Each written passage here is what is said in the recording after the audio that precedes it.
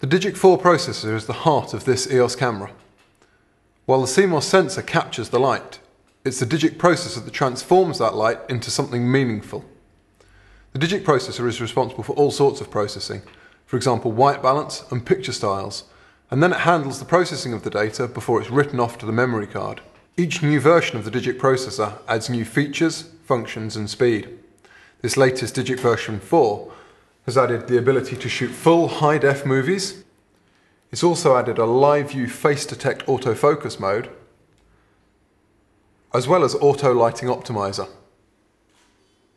Just like DIGIC 3, it also includes 14-bit analog digital conversion for smoother final tonal gradation, as well as the ability to shoot SRAW files.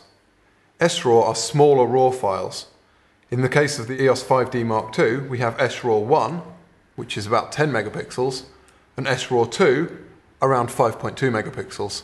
The DIGIC 4 processor also handles the processing for peripheral illumination correction, a new feature found on this camera. Because of the way the digital sensors capture light, if the light doesn't strike the pixel at exactly 90 degrees, you can get shading in the corners of the images.